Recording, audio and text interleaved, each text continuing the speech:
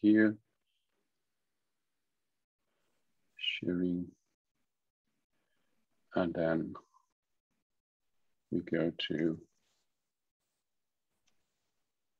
right.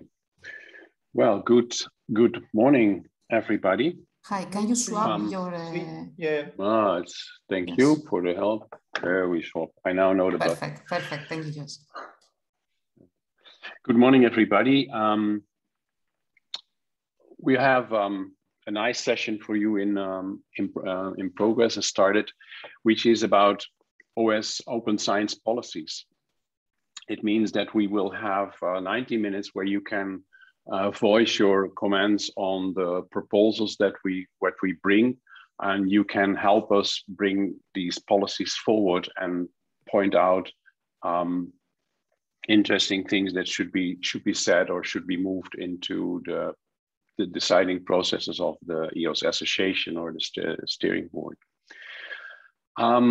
My name is Joost van Bezel. I will moderate this session, which is a combination of Mentimeter, polls, and presentations. I'll just give the floor for everybody going to present in this meeting. So I'll ask everybody who is presenting in this meeting to switch on their cameras, and I will have to stop sharing, I suppose.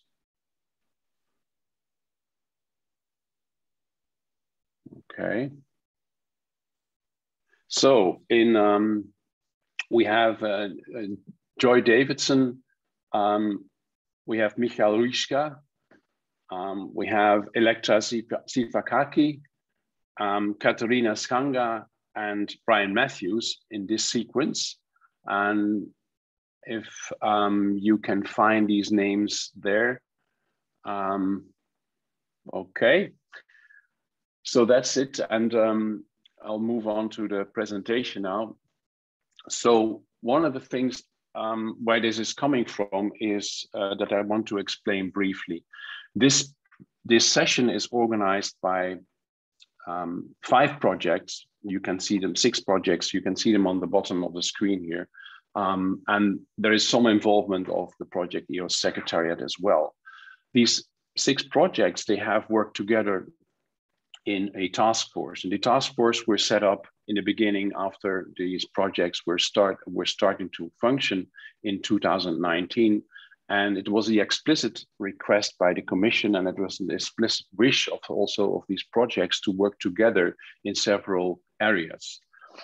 Josh, can I just interrupt? We can't see your screen at the moment. I think you need to share again. Sorry, that's good news. Share screen. Thank you.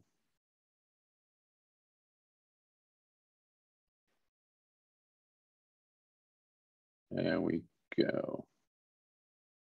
Oh, it's all fine again, right? Yeah, that's great. Yes. Thanks. Okay, thank you. And these tasks, there were several task forces formed. One of the, so there were task forces, they were all aligned with, at that time, the working groups. One task force that was a little bit of explicit, the albino task force, and this was the task force on policies and governance. This means that meant that also these projects were working together in this area that they did not all have effort in. However, if they did have effort, it was the projects were contributing in different shapes and different scopes and different approaches.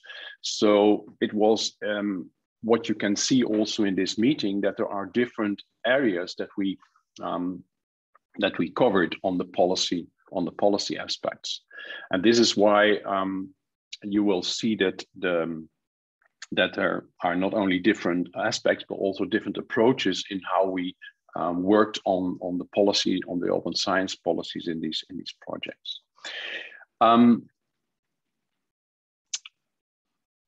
The results of this session and the results of the work that we did in this task force and in the projects will of course, go to policymakers by the way of our deliverables. But what I'd like to stress here is that since these things are still in progress, you have a chance here of influencing this or steering this, especially with your voting later in the Mentimeter polls.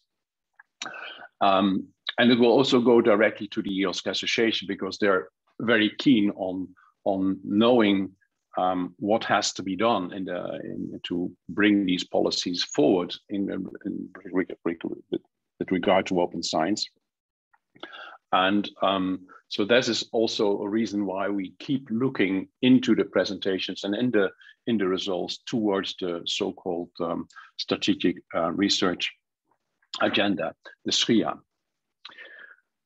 We have actions formulated that you can think of and work on and think with us together here in this meeting on the following actions on the following topics: the topic of data management planning, the topic of persistent identifiers, on legal aspects of policies for data protection, and for intellectual property rights on research products. So these are the groups that will be presented later, and each group will be concluded with a poll. I explicitly repeat this again, ask you to interact and to discuss things not only on the proposed actions, but also on the presentations, of course, with raised hands and later the Mentimeter poll. We have to, this is just for the logistics, make sure that these things work in a way that we expect, because there's multiple presentations, multiple screen sharing, and multiple hands raised, and sometimes Zoom does not allow you to see all the screens at the same time. So be patient if you're not here, or just maybe try to get, I've seen before I switched off to the presentation that there are 30 people in the audience, so that's possible that you can just make your voice heard and with going forego on raising the hand. And last but not least, there is a possibility to bring your own priority action into the session by another poll. The agenda is as follows.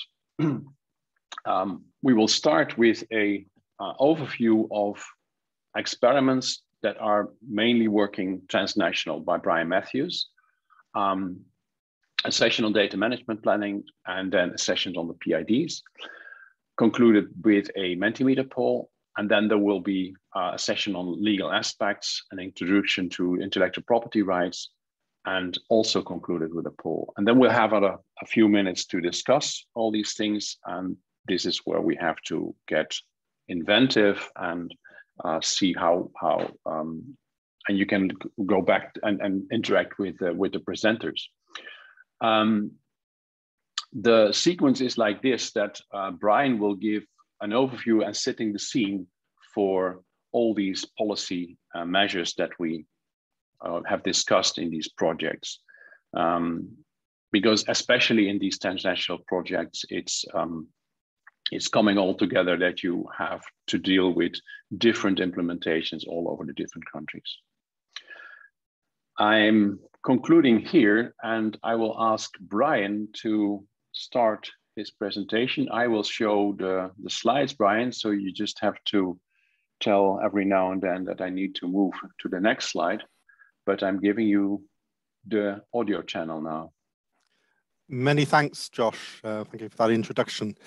Yes, so I'm Brian Matthews. I lead a work package in the Expand project, which is called Enabling Fair Data. And I'll explain a little bit about that later. So what I'm going to do is give some motivation about why we are looking at the harmonisation of policies, and as part of that, providing fairer policies.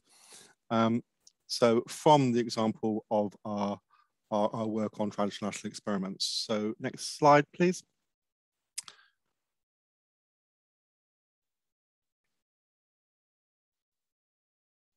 Right, thank you.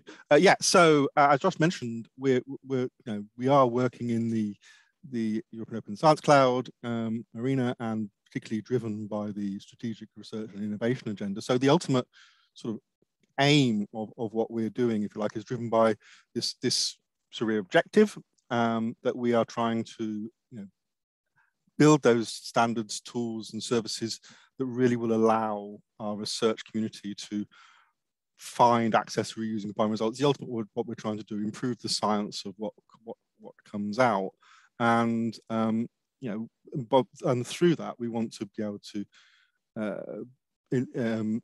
enhance those data management practices and the publication of fair data in the EOSC ecosystem to allow that.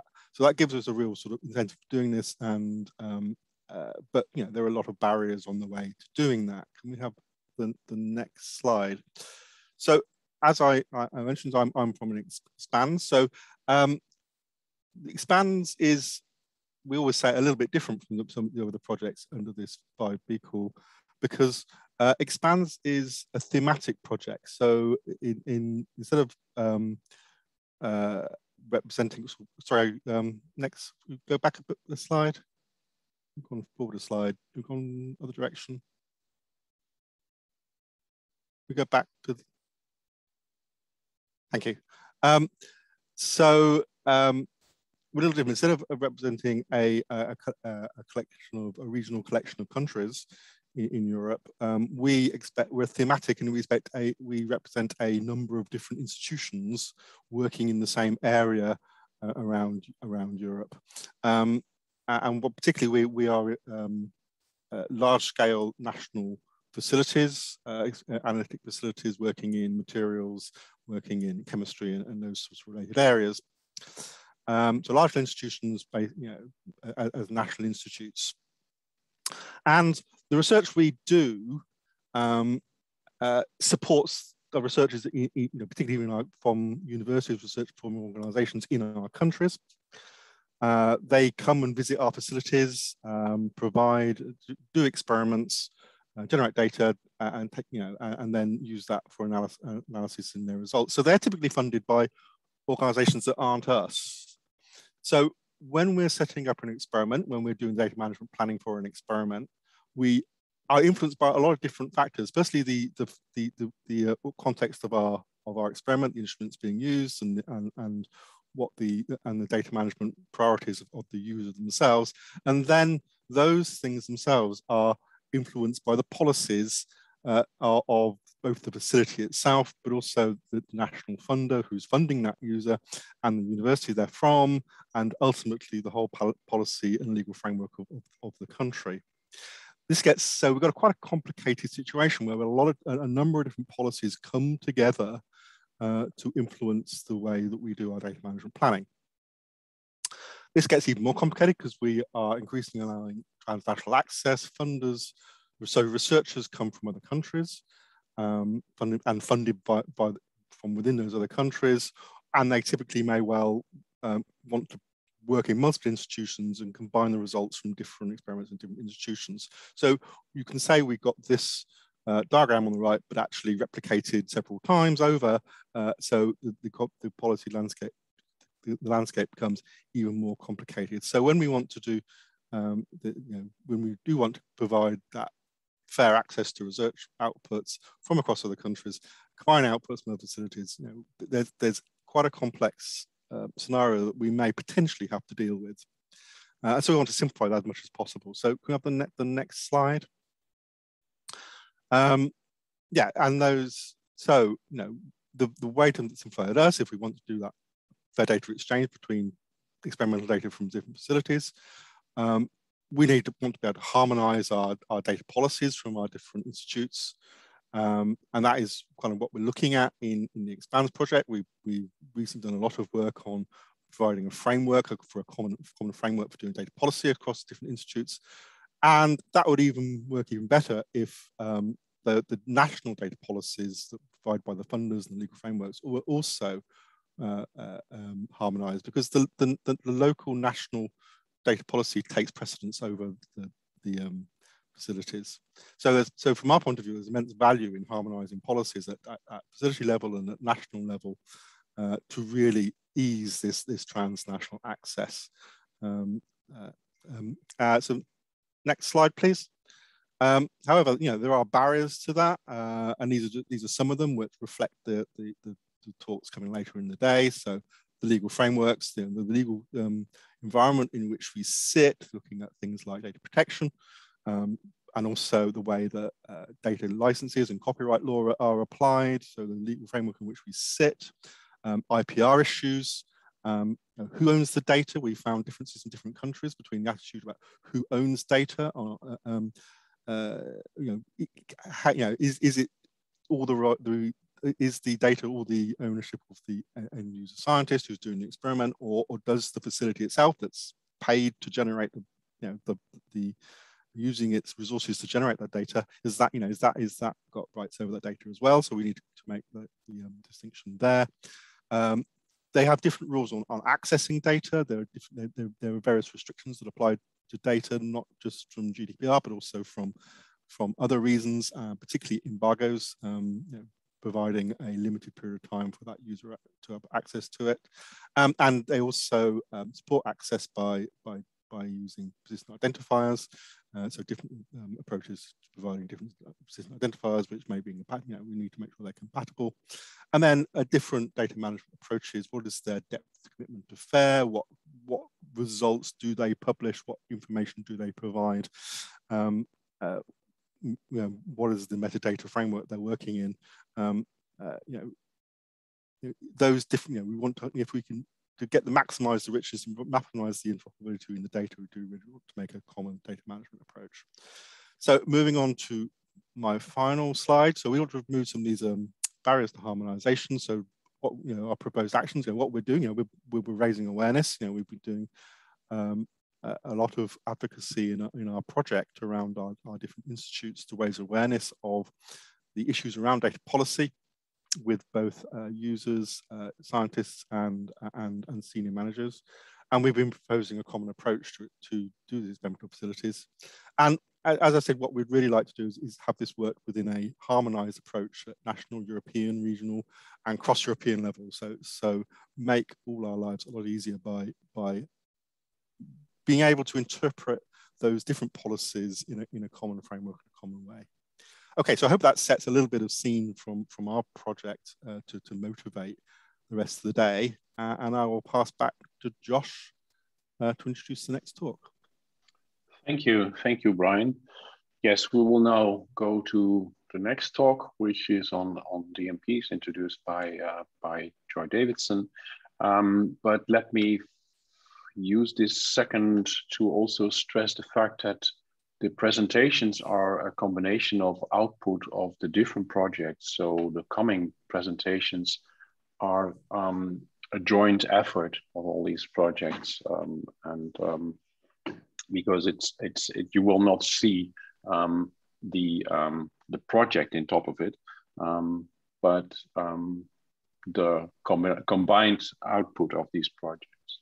But going on to the next presentation, which is by Joy. I'll have to move again. Yes. Okay, Joy, I'll give you your chance to. Thanks. I think we could probably go straight into the next slide. So yeah, my name is Joy Davidson. I'm with the Digital Curation Centre in the UK, and I lead Work Package 3 in the FAIR project, which is looking at policy and practice. So I've been kind of trying to gather together some information on the data management plans.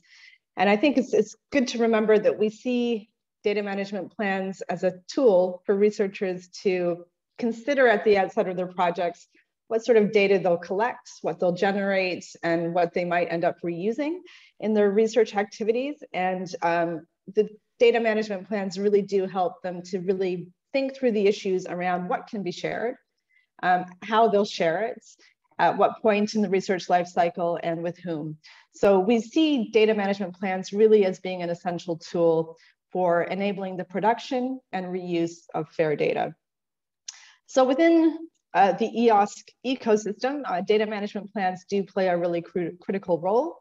As we've referred to already a couple of times this morning, we have been using the Strategic Research and Innovation Agenda, the SRIA document, to try and frame some of the policy recommendations.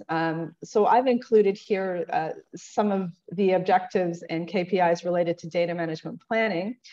So essentially, within this 3 objective, they do want to see the production of good research facilitated through data management planning. And one of the KPIs that they have given themselves within the first few years of the EOSC operation is they want to see an increase in the number of members, EOSC association members, who are having policies that require fair data be implemented through data management planning. And the key target that they have given themselves is that they want 70% of EOSC association members to have such policies in place by 2023. So really within a relatively short time frame, we should start to see data management planning being a core aspect of policies for EOSC association members. So if we can move on to the next slide, please. Great. So data management planning have been a key topic that have been explored in most of the InfraEOSC-5 projects. It certainly has been core to many of the landscaping activities that we've been looking at, just trying to get a sense of what policies are in place and where there might be gaps. And I've got a selection of recommendations here that I'm going to run through that have come through the various projects. And I think it's probably crucial to say here, these are not all of the recommendations, it's just a selection, some of the key ones that we have in relation to data management planning. So for the first recommendation, these are a couple that came through my project, which is FAIRifying, and we will share the slides at the end, and we have some links that you can follow if you'd like to read the full set of recommendations for the ones I'm going to present. But the first thing that we are recommending in FAIRifying is that we want to move towards policies requiring the updating of data management plans over the life cycle. We see that as being fairly critical to the production and reusability of fair data. So we want to see that people are coming back to their DMPs and updating them to reflect things that are happening in the project. What we'd also like to see is that this updating actually leads towards the development of an end-stage DMP. And the key difference in an end-stage DMP versus something that you're working on during the life of the project is that an end-stage DMP actually reflects what was done rather than what is planned. So it's more of an accurate record of what happened in the project and how the data was handled. And it does lead to better reusability potential, we think. The other thing that we recommend from FAIRifying is that there needs to be more consistency across policymakers in the timing of when DMPs are required. We notice that there's a lot of disparity. Some want them at the pre-award stage when you're writing the grant application. Others, like the European Commission, are looking to have a DMP delivered as a deliverable within the first 6 months. I think if we're moving towards this notion of updating the DMPs, we would expect to see maybe something at the grant application stage, something that comes through the various points in the life cycle. But we'd like to see greater consistency across the policymakers on this. When we move on to EOSC Synergy, there was some requirements coming out of their proposal, their projects. And I think their key is, again, to say that they believe that the requirements of DMPs should be standard within the policies of institutions and funding bodies. In their particular set of requirements, they also stress the need for adhering to the advice from Science Europe, where we're looking to try and reflect domain and disciplinary norms and protocols. So there's an emphasis there on not just requiring DMPs as standard, but really trying to require DMPs that reflect the environment that you're working in and the community that you're part of. Crucial to that recommendation is that we need to have the existence of national services and infrastructures that can support this in a practical sense. So I think those were the key ones coming out of EOSC Synergy. And again, you can see there's a link to a report that you can read. The last two came from the NEFOS project. And again, NIFAS are very clear that they believe that the drafting of DMPs has to be just taken for granted. This should be the default for all policies. We have to start moving towards the creation of DMPs as standard. But they're also very clear in their rules that one of the things that we have seen in the landscape is that there's now a proliferation of different tools and templates and approaches to writing DMPs. And in their set of recommendations, they were very clear that they want it to be left up to the researcher and their organization to decide which of these tools they use, if any. They may choose to use something that they've created at their own institutions. So there needs to be that flexibility to choose which of these tools you want to use, if any, and not have that imposed on the researcher and the organization. And the last last recommendation from NIFAS was that really, regardless of how you develop your DMP, whether you're using an online shared service or something that has been developed locally, the key emphasis we should be moving to in our policies is to require machine actionable DMPs. And I think this is really going to be crucial if we're ever looking to move towards an environment where the information held within DMPs can be used. So fed into machine actionable pipelines. So this notion of machine actionability is quite crucial. So if we can just move on to the last slide, I'll give you a quick summary of the policy actions, and these will be the ones that we'll be asking you to consider in the Menti poll. So I'll give you a chance to think about that while we run through them, and then we'll move on to the next talk. So the key actions that we're proposing need to be prioritized as we move forward. So what do we want to really feed back to the EOSC Association as being a priority area? Do we still need to focus a lot of work on trying to make sure that there is the requirement for DMPs across all of those policymakers who perhaps haven't included it within their policies yet? Should that be our priority? Should we instead maybe focus on those who do have requirements already in their policies and really try to harmonize this notion of having the updating of the DMPs leading to the end stage DMP requirements? Should we be focusing more on trying to get those community-specific and discipline-specific requirements into the DMPs and making sure that funders recognize this particularly in their policies? And should we be pushing more to try and get that existence of the national services and the infrastructures to provide support to be able to make sure that we get these sorts of DMPs being produced? And the last one is, maybe we decide to focus more on that kind of ambitious target of making all of the DMPs machine actionable and having that as a key priority action for policies.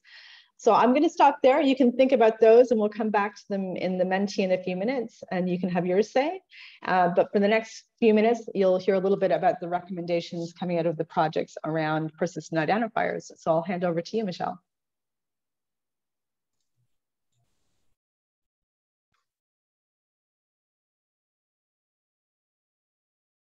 Thank you very much. My name is Michal Ružička. I am from Masaryk University in the Czech Republic, and I'm participating on the EOSC Synergy project. And I will discuss persistent identifiers from the point of view of EOSC Synergy and other projects. Next slide, please. If you see what's written in EOSC 3, you can see one objective that can be applied on persistent identifiers. And more or less, this objective says that we should follow FAIR principles. And important part of FAIR principles is findability, interoperability, and other things. And persistent identifiers are a very important part that allows you to be compatible with FAIR principles. This particular requirement want to have at least 50% by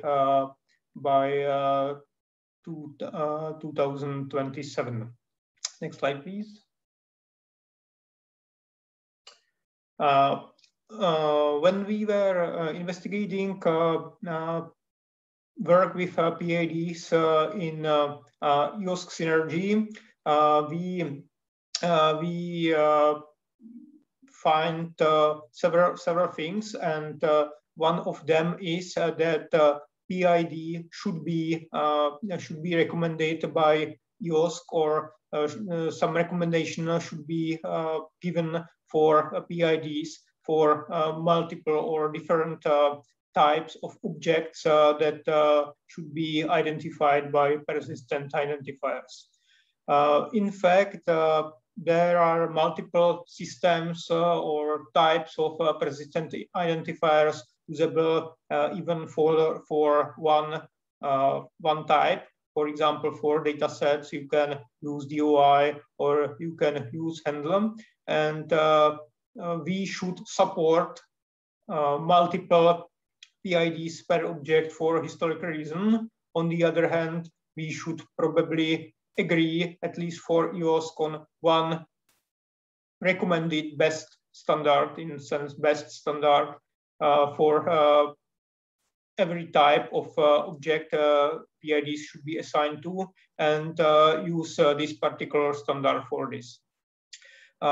To reach this goal, it is important some standardization, and we believe in our project that national policies on PIDs should be created and adopted, and these should be done not only for common data type like publications or data set, but also for physical persons, institutions, project numbers, grant numbers, software containers, even software workflows or pipelines, etc. So there are some entities that should be assigned PIDs, but are not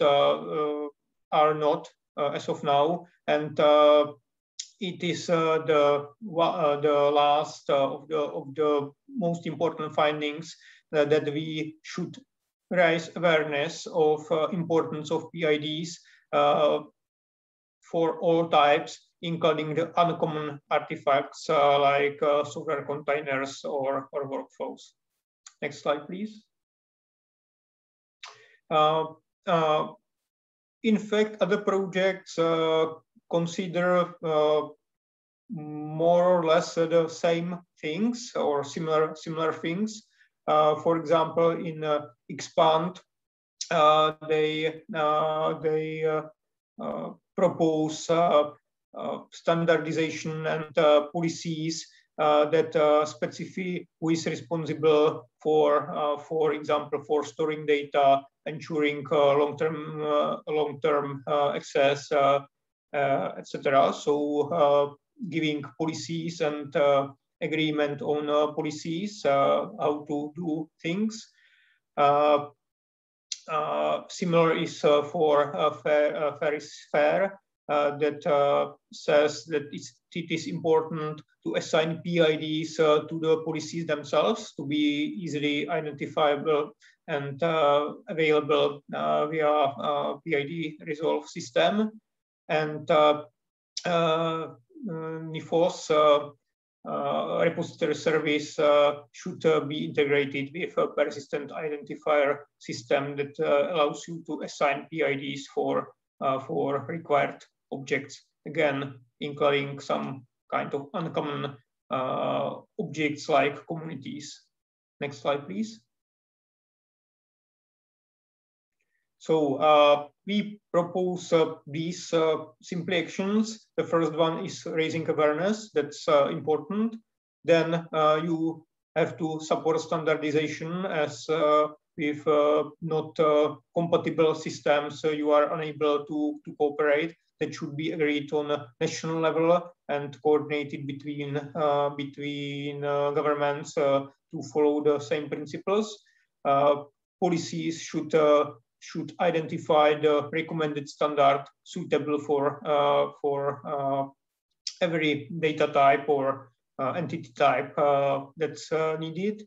And research performing institutions should insist on assigning PIDs to their data sets that they are uploading to the repositories, or assigning PIDs to other entities they are working in. And what's what's a combination of raising awareness and standardization. We simply should insist on use of these PIDs as standard way of identifying and referring objects. Thank you.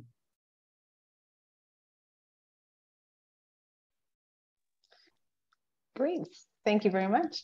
So I've just put a link in the chat, and you can see on the screens, hopefully, the Menti poll that we would like you to now join and start voting on. So if you can go to menti.com and enter the code 478216, you should be able to start voting on the first two topics that we've presented. The first one, I'll remind you of the topics that we would like you to prioritize for us. We want to know whether you think the key issue is requiring DMPs as standard. Is that something we should be pushing to the Commission and to the EOSC Association, focusing our efforts there? Requiring the updating of DMPs over the life cycle? Should we be prioritizing the end stage DMPs coming through? Should it be more important for us to work on getting standardization on the domain-specific requirements related to DMPs? And related to that, ensuring the national services and infrastructure to support that? Or do we want to put our efforts into making the DMPs machine actionable? And it looks at the moment that we're seeing about 10 people have put their views in, and it's quite close at the moment. So I think we're seeing the first and the last seem to be the most pressing for most people. So I think a lot of people are saying that we really need to put our efforts into making sure that we just get DMPs as a default in policies. So that's quite an interesting one. Also interesting to see that we're seeing quite a lot of people going to the opposite end of the spectrum and thinking we should be much more ambitious and not just requiring DMPs, but pushing for them to be machine actionable. So that's quite interesting. And that is taking a slight lead for the time being. So I think we're about halfway through the participants who are joining today. So if I'll give you another couple of minutes to have your say. What we'll be doing with the top two priorities, or if we have a tie, the top three, is taking them forward into the discussion at the end of the session. So we won't have too much discussion now, but you will have your chance to maybe make your case as to why you feel a certain area is more pressing than others. And indeed, at that point, you can also say if you think there's maybe something missing. So it looks like we have a three-way tie at the moment. So that's quite interesting. 19 people have voted so far. I'm going to give you another 2 minutes before we move on to the next poll to see if we can get a few more people voting. I think we'll hopefully try to get at least 25 people having their say before we move on to the next slide. So still a three-way tie. I think it's interesting to see again that we have, the baseline is a strong priority. The ambitious aim for the machine actionability is a key aim, but also good to see that people are saying that we need to push for the availability of support services and infrastructures to get to these sorts of visions. So a slight increase now on the so everything seems to be very important, Joy. Well, that's also good to see. I think it's certainly nothing seems to be getting no votes. So I think we can also feed that back to the association that all of these topics do have a lot of traction. So I think we'll give you one more second if you would like to get your votes in. I think I'm seeing a couple now. And at that, I think we will stop there. So DMPs as standards and guidance seem to be the top two that we will take forward to the next round. So I will stop there and we'll move on to the PID poll.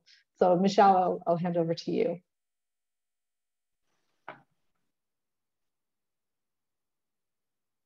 And we have to switch to the screen, right?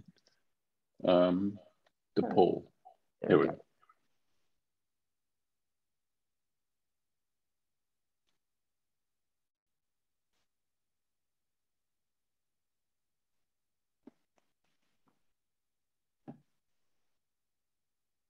So this poll, we're looking for you to share your views on whether you think governments should be pressed to agree on a national policy for persistent identifiers.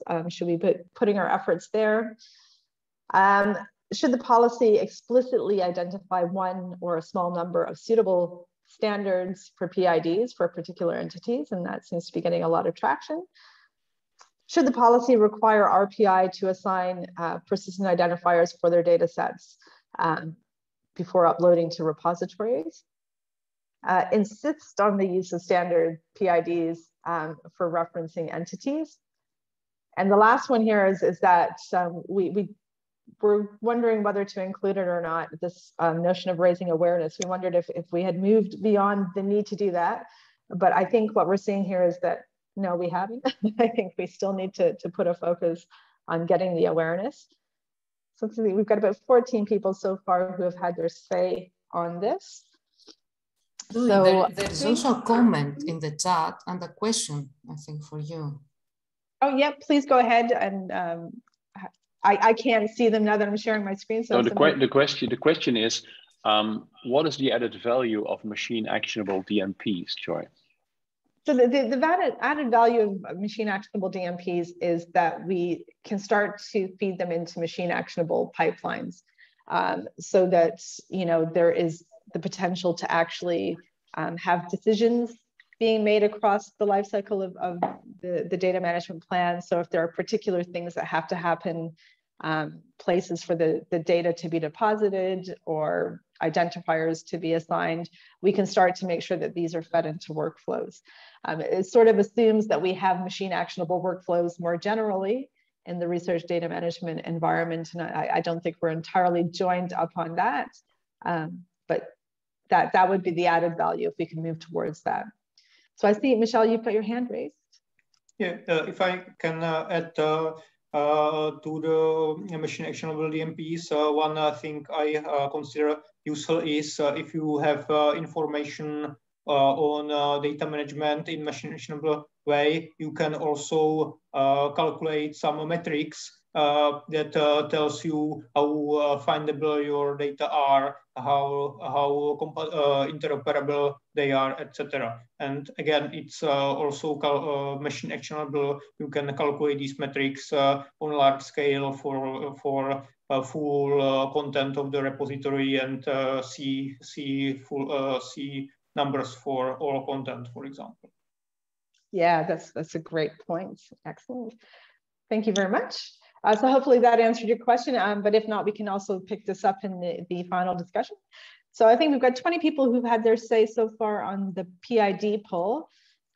So far, the last two options seem to be the strongest views, so insisting on the use of standard PIDs, and this emphasis on raising the awareness on the need for them to be included in policies is getting good traction.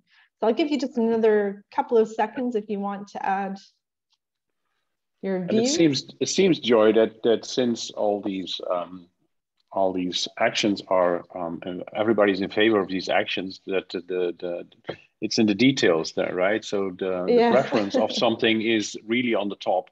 So you can say that the 4.4 for the insisting on the use of standard PIDs is one of the highest recommended things, but it doesn't. I mean, it's very difficult to value the priority of these things because everything seems to be important. So we should look at probably at the highest numbers there, even though they're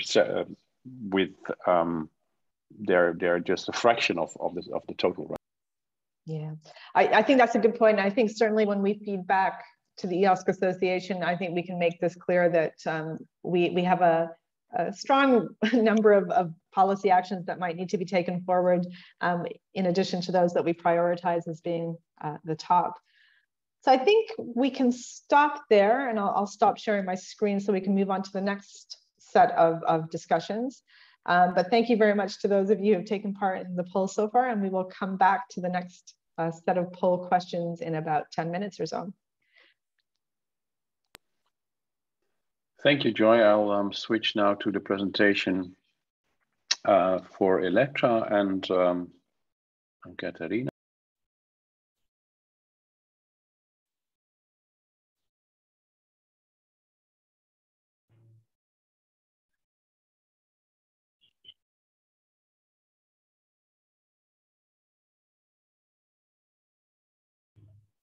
Oh, great.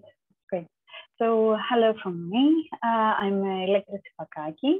I'm a research associate at the Athena Research Center, the Greek Research Center for Data and ICT, which is heavily involved in and supporting open science, and I participate in NIFO's Europe project. Well, this part of the presentation will cover the legal aspects of making policies more findable and accessible. Next, please. So, hearing the word legal, someone would say that this is something that we should really leave it to the experts. In reality, legal conditions and provisions are present in our everyday open science related activities.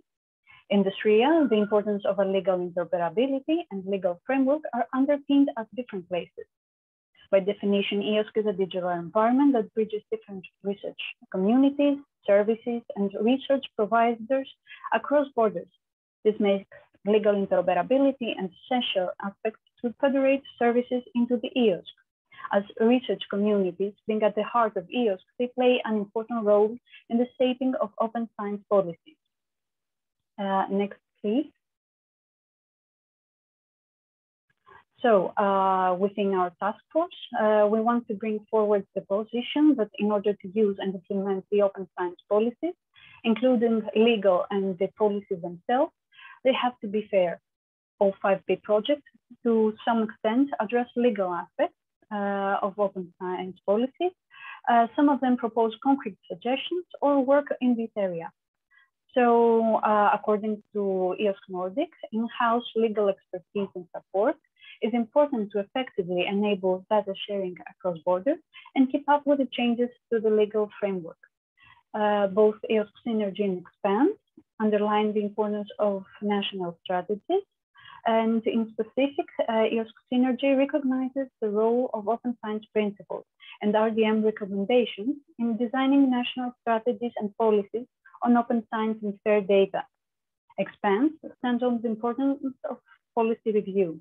Reviewing whether policies still meet the community's needs will ensure that they follow the guidelines and policies, so policies don't get outdated.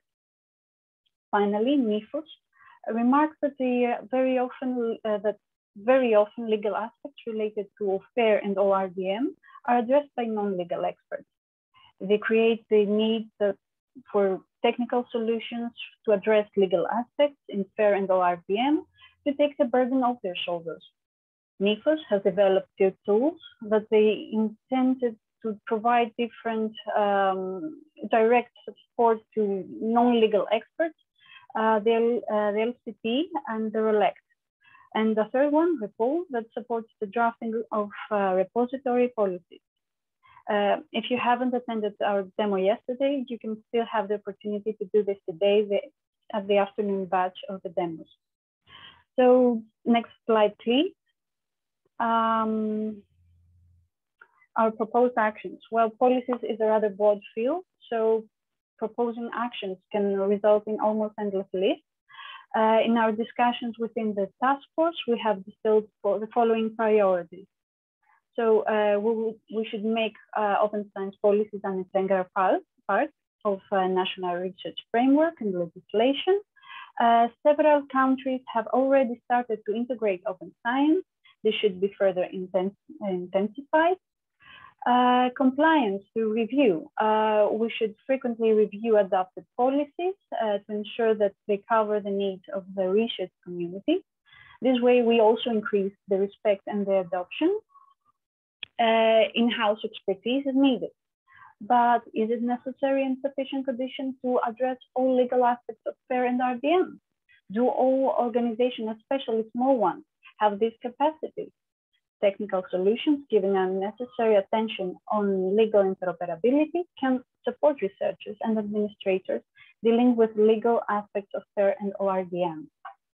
So that's all from me. We can now pass to the next speaker. Okay, thank you. I just lost focus on the slides here because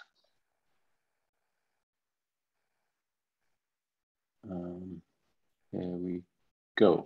Yeah. Next. This one. Sorry. Exactly. There you go, Katerina. Thank you, Jos. Good morning, everyone. Also from me, I'm Caterina Sganga, Associate Professor at Scuola Superiore Sant'Anna, specialized in intellectual property. I work within the framework of the EOS Pillar project. I'm here to briefly explain what is our view in terms of policies that need to be implemented on the side of intellectual property law related to research products. So I will give you, exactly as other speakers before, a brief background on the results of our mapping and research, and then I will move to the proposed action.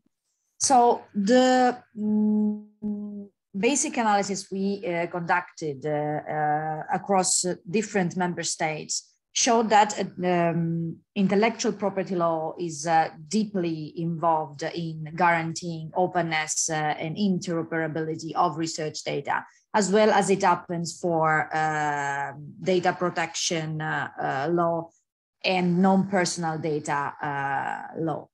So aside of the privacy matters, so everything that is related to the implementation of the General Data Protection Regulation, the GDPR, and all the EU and national regulations in the field of non-personal data protection and free flow of non-personal data, IP law plays a role that is often underestimated in the open science field. And I'm referring particularly to all those aspects related to copyright protection and the like. Copyright doesn't just cover articles or scientific productions of literary forms, unquote, but it also refers to the protection of databases. That is fundamental when you talk about AI work, data, metadata, and everything that is related to text and data mining. So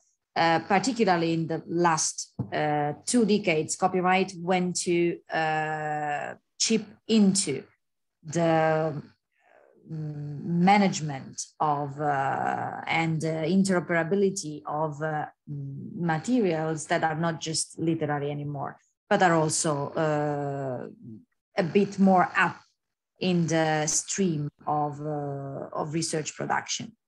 Next slide, please. So when you look at the needs we have to implement a fair ecosystem for research data, and when we look also at the needs we have to implement open access and open science policies in Europe, intellectual property rights are involved as obstacles most of the time, more than as enablers. So what we focused on, and this is the product of, exactly as for other fields, shared views of several EOSC projects working together on these aspects. So the views we basically have are can be structured around basically 2 points. They are very general. Of course, we can provide more details afterwards, but the main focus of our attention in terms of reforms needed are on the side of exceptions and limitation to copyright, and on the side of copyright contract law. To make it less legalese and more down to earth. Exceptions and limitations are those instruments by which the law allows us to use copyright protected works or copyright protected data without asking for the authorization of right holders and without paying for it, or at least in most of the cases without paying for it. This means that by having an exception, we can have legal certainty on the fact that we can freely use for certain purposes works or data that are protected. We don't need to go and knock at the door of the right holder. This means that a researcher doesn't have every time to be scared or to get into chilling effects compared to the use of that material or that set of data. In order to do that, you need to have in the law a specific exception that is that targets certain uses. So what we have at the moment out there in Europe is a system of exceptions and limitations that is basically closed. So either the exception is provided by law, or we cannot do anything on the basis of the use. So we don't have a list of uses that are allowed, but a list of cases for which we can use or not certain materials or certain data. So this is something that creates an obstacle, because it means that either the legislator intervenes to add the new exception, or we cannot do anything to implement OA or OS policies or to pursue the goals of realize a fair ecosystem unless the legislator allows us to do it. So this closed system doesn't work. And it doesn't work either the fact that courts tend to interpret those limitations and exceptions very strictly. So what is written in the law is written, doesn't matter what is the function of this exception. So it's kind of a box way of thinking.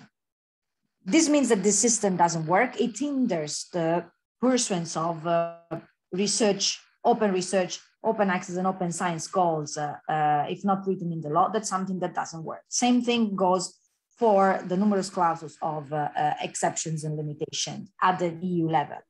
That doesn't even give any possibility at the national level to push through certain policy options. Last but not least, one thing is what is written in the law. The second problem we have is that all these provisions are basically not mandatory. So this means that contract license agreements between parties can freely derogate from the law, which means that the license agreement between a research institution and a publisher may scrap away exceptions and limitations that are provided by law.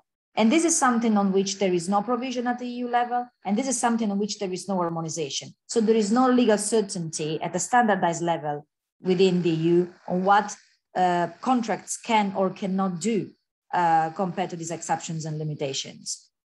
Private autonomy is something that creates lack of legal certainty. Cross-border uses and cross-border open practices cannot be really implemented if you don't have legal certainty in this respect at the EU level. So next slide, very briefly, what we propose to tackle this problem. First of all, to introduce the principle of open repository by design in copyright law, which means that copyright laws needs to make sort of mandatory that we as researcher can post our works, both if they are research data and if they are research publication on open repository. This is something that is called open access law. Some countries in the EU have it, but not all of them, which means legal fragmentation, no good. We need to have it on a EU level. That's point first. Second point, second publication right.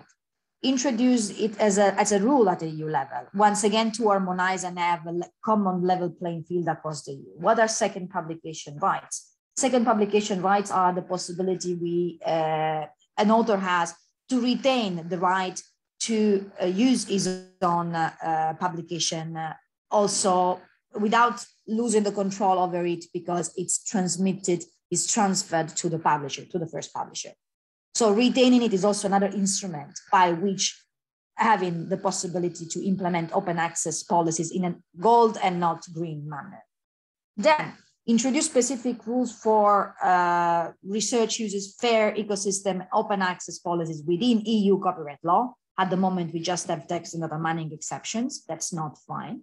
And last, actually the 2 points are connected.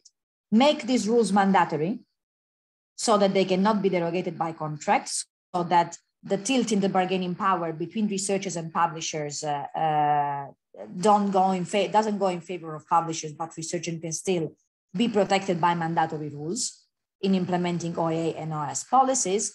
And this should be done not just looking forward, so for new copyright reforms, but also looking backwards for exceptions that are already existing in EU copyright law. So we need to modify the entire setting, and this means that we need to update existing exceptions and limitations to implement those principles also backwards in order to create uniformity across the EU and legal certainty for all researchers to cooperate around the EU member states.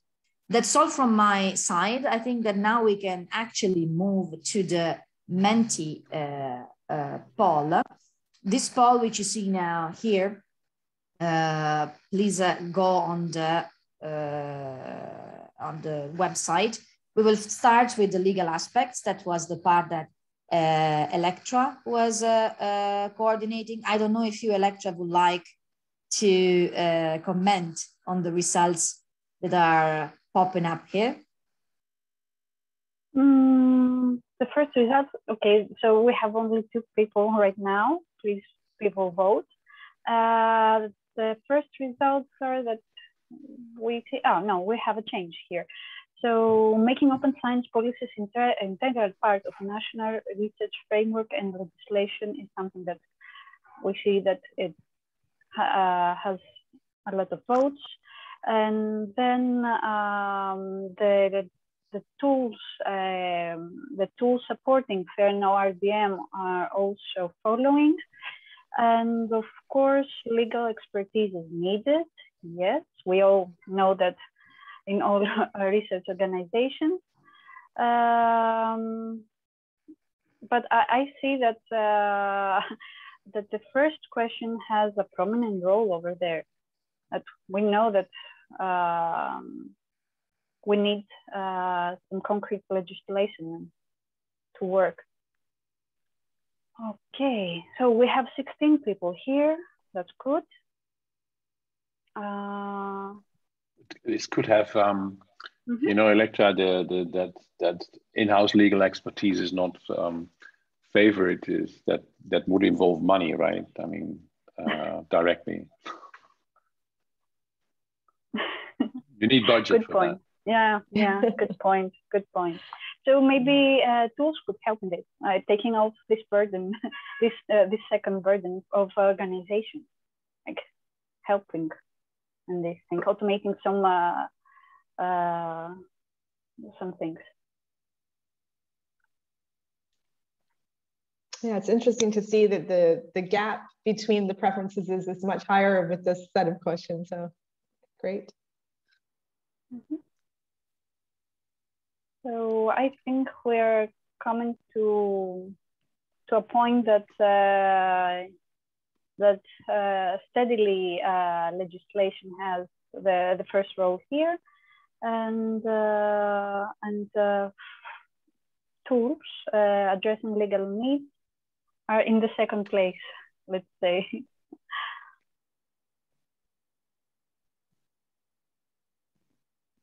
So 20 people here. Should we wait for a few more seconds for any final votes? Great, great. Yeah, we can give people another couple of seconds if you want to get your votes in. Mm-hmm. Yeah. So people, please vote. I have to say that a couple of seconds is fine. It's just that in respect of the time, but I think I see Eleni. Yeah, Eleni's got her hand. Yeah, actually, I would like to ask the people who say that in-house legal expertise is needed. How do they have this in mind? Maybe someone who has voted for this, that we should address FAIR challenges by having in each organization a legal expert. How can this take place? How do they have this in mind, the people who say that we can support FAIR this way?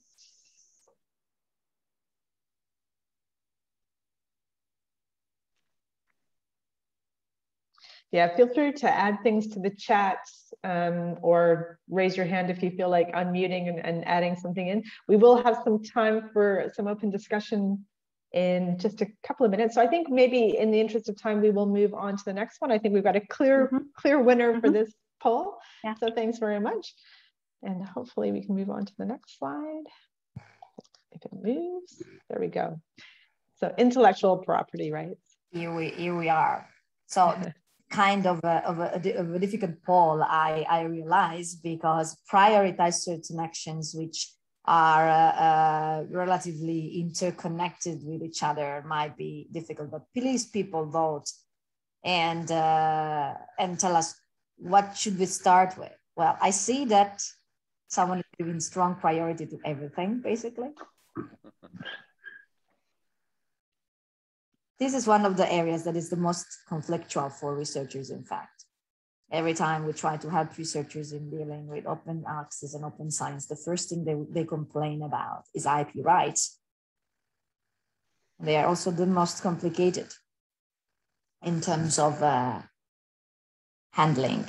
I see that there is now a bit of tilt, requiring more harmonization and more uniformity, more than the rest, and keeps on being the same.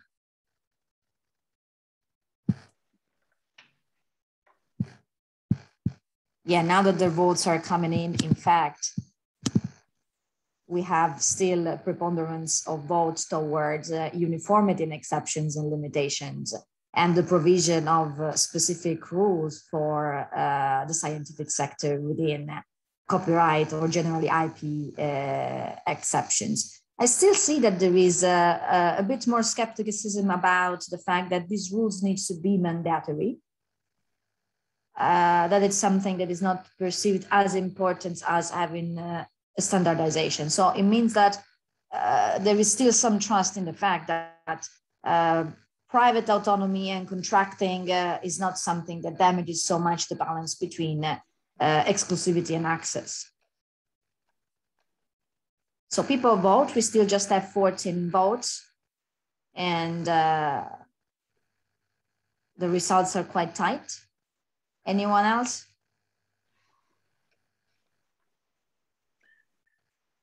In the meantime, can I ask Katerina, if you want to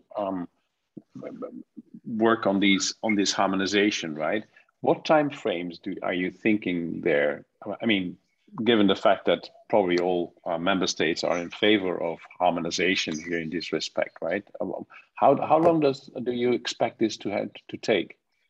This is a very good question, Jos, because one is also to be realistic. I had several talks with the copyright unit at the European Commission, particularly because we are also working parallel with other projects exactly on copyright exceptions and limitation. And this is something that pops up every time, simply because for example, for text and data mining, for more than a decade, we asked for mandatory exceptions across the EU that could somehow help us having clarity on what we can or cannot do with database protected data. And it took approximately 5 years to get from the first proposal to the moment in the first green papers and white papers of the Commission to the moment when a directive introduced it. So now, realistically, we are asking for more and more mandatory exceptions. We are getting them, but the Commission was quite clear in saying that during the next 5 years, they will very much focus on implementing what's there in the pipeline, and there won't be so many other policy news upcoming. Still, I believe that working on the side of open science and open access policies would help us pushing these aspects, not from within the copyright unit, but from outside. And this could, in other legal text, speed up this policy goal implementation. Going straightforwardly towards the direction of the copyright unit and copyright legislation might not be the best way forward. Okay, thank you. So there is another question in the chat that you may want to answer, Katerina, and otherwise I would just urge everybody to close up this poll so we can go on to the next. I think that the question which you see here, it's mostly related to, okay, I see. I'm just worried that this leads to a situation where big organizations that can afford will be on the safe side regarding IPR for smaller ones, that they will be in the gray zone. I guess that this is something that refers to the questions of whether or not we need to have an in-house expertise, right? I believe that that's a function that will need to be integrated within the data protection officer role. So now we have the GDPR, and the GDPR requires basically also universities to use a data protection officer. And I believe that in terms of internal function, also intellectual property, right? And in any case, the assistance that is needed on the side of open science will need to be internalized in that function. And I don't think that the legal expertise that is needed to be a DPO, data protection officer, is so much different than the one you would need to deal with other type of exclusivity rights or absolute rights, like to use a proprietary terms like this one. It would have less of a cost impact if it would be done in that way. Otherwise, yes, it might require an investment that would penalize smaller entities compared to big ones. But that's, of course, it's my own take to see how universities and research centers works, but I would be curious to hear the opinion of other member of this panel, if any. Yeah, I think what I'm going to do is I'm going to stop sharing my screen now, and we can move on to the general discussion now. So I think we're starting to get some good questions about this stuff. So I've stopped sharing, and I think there were a few questions in the chat. And I think it was, again, going on to this disparity between, you know, the potential gap if we do have in-house legal expertise, that it would give the benefit to those organizations that can afford it. So I don't know if you want to say a little bit of on how we equal the playing field in that respect. How do we make sure that those organizations that can't afford an in-house legal expert, how do we make sure that they can get it? You mentioned the data protection officer could take on some of that role. I'm not sure that all data protection officers would feel confident to step into that, you know, quite a minefield of a role. So I don't know if there's any other options that you might think of. I got her hand raised as well. Yeah, go ahead, Katarina. Just to remind you, we have 15 minutes, so we have to speed up, please. I mean, just very, I believe that the legal officers within universities might be trained to do something like that. It's they have the basic legal skills to be trained. Of course, they don't study certain matters at universities, so specialized courses would help them, but that would require that policies are clear and the legal framework is clear. Otherwise, indeed, is not cost effective. But the internalization of function and a clear requirement from the EU for universities and research centers to have certain competencies would also justify and force, unquote, ministries to provide money for that function. So that would create a bottom-up push, exactly as it happened for the data protection officer. At the end of the day, now we finally have someone within universities helping with data management plan. Before we didn't have them. And that was because it was forced by law, and now we need to invest money in that, and countries need to figure out that they need to give a big budget for that. So that could be an option somehow to move bottom up, but I am aware of the fact that it will require quite a lot of time to be implemented, as it happened for the GDPR. Eleni has also her hand raised here. Yeah, because I raised this question. So the reason behind this is that it is true we have the data protection officers, but it is also true that smaller organizations still today do not have data protection officers. They outsource this activity. And this is something we see all the time. So considering that you can train people to become a data protection officer, this is doable within a limited, let's say, time, but I'm not sure that there will be many people who will be willing to put their signature that legally everything is correct and they have this responsibility within the organization. This is a big problem for smaller organizations, maybe not for universities. That's why I believe that even legal experts do not have this combination of knowledge, knowing the open science policies, knowing the open science background, and knowing also all the aspects related to IPR and all other legal considerations. That's why also the suggestion, we will, it's not a suggestion, it's actually something I foresee it will happen in the next years. We will have technical tools that will help people, whether they are experts or laymen, to address these legal needs within organizations. Even legal experts will be in need of having legal tools, having technical tools, as things will become even more concrete and even more specialized. So there is no way that a person is in the position to know all these things. So yes, big organizations can afford this, smaller organizations cannot, but in any case, the technical solutions in the very near future will be for both, also for experts. Okay, thank you. It just occurred to me that most of these aspects that deal with legal parts, they need, it's not in the hands of the researchers themselves, right? We're very much depending on outside expertise and probably additional money as well. Okay, looking at the time, as promised, there's another poll for you where you can just write down what you would like to see put into action in the new EOSC in the future when it comes to policies. So here is your chance to go to the Menti, as Joy has already put up, and state your wishes. Yeah, please feel free to add some recommendations. You've heard a little bit about what we've thought have been priorities for 4 areas.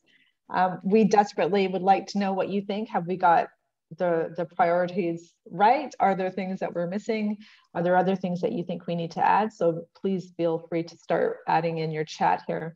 So we've got to ensure researchers get recognition for the efforts in defining data standards that better fit their work. And yeah, completely agree.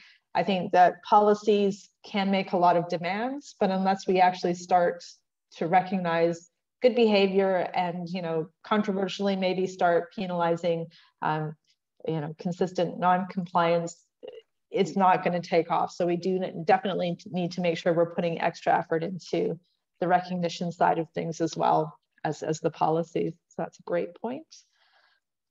Normalization of software workflow protocol sharing for the purposes of reproducibility. Yeah, again, I think, you know, we focus a lot on DMPs covering data. And I think, you know, another area that we looked at in most of the projects was, do we need also to cover in policies things like software sharing and code and all of that stuff. So I think we do need to kind of make sure that the policies are becoming a little bit more broad in their coverage. And it's not just publications and data sets, but it's covering a wider set of research output. So I think that's a great point as well. So I feel incentivizing open science practices amongst researchers would help to drive fairness of open science overall.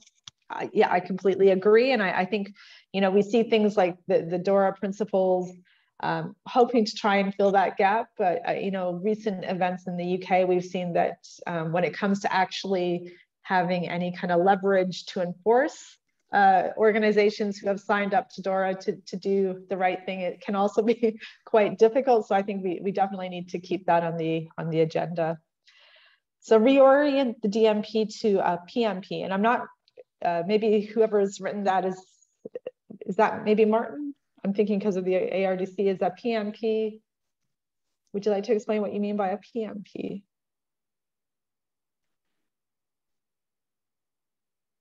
You can feel free to unmute if you'd like to explain it, but I'd like to maybe come back to that point if we have time.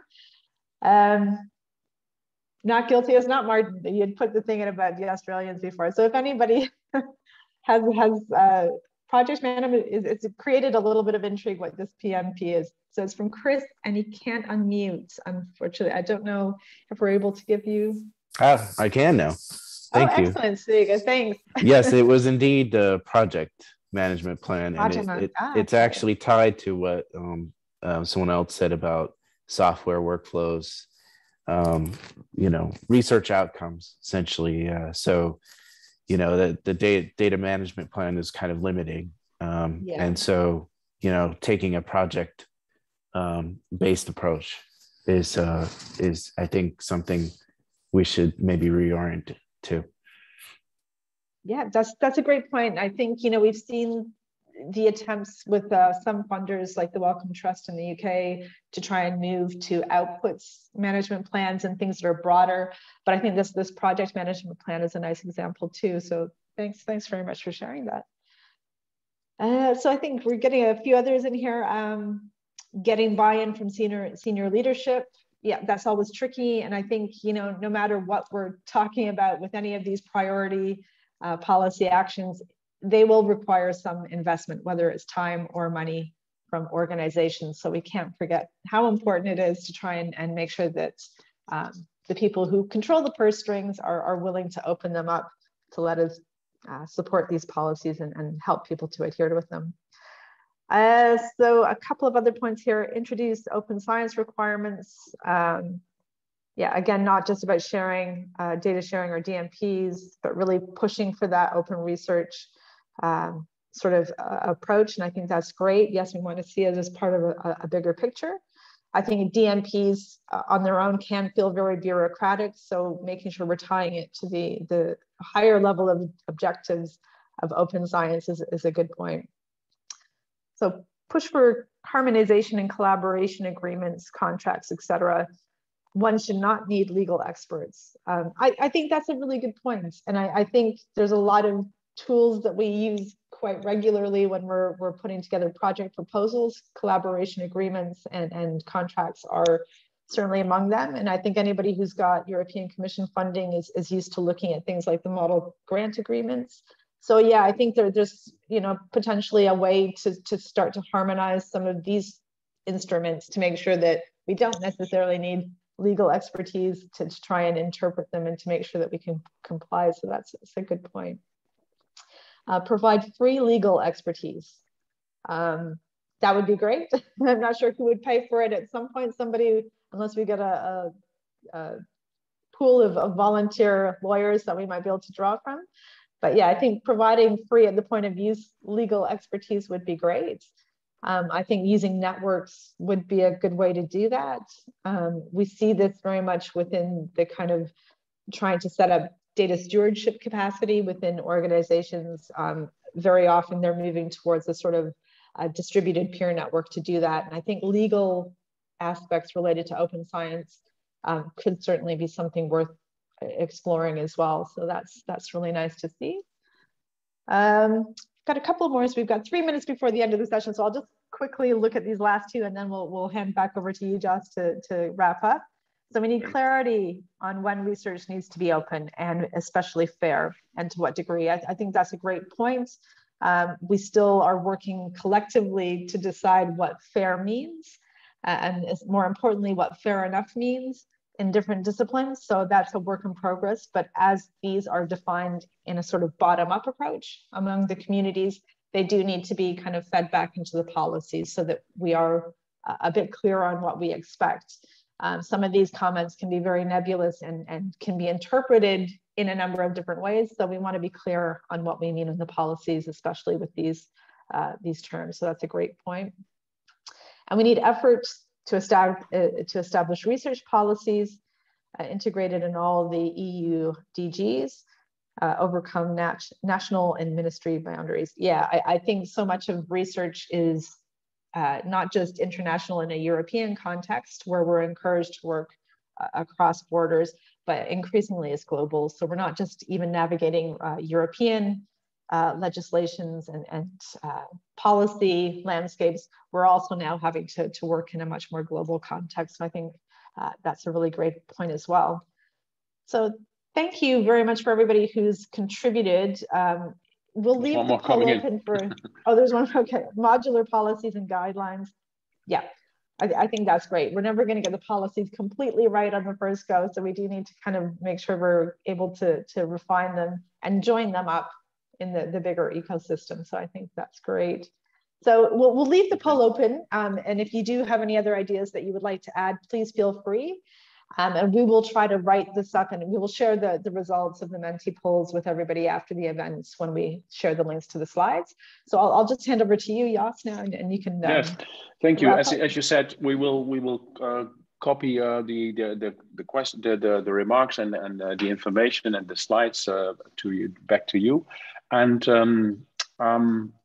just for me to thank all presenters, all people that helped in the background getting these things ready, and of course on Veroniki for leading us technically through the session, and the audience, of course, for helping us out here and bringing forward your ideas and opinions.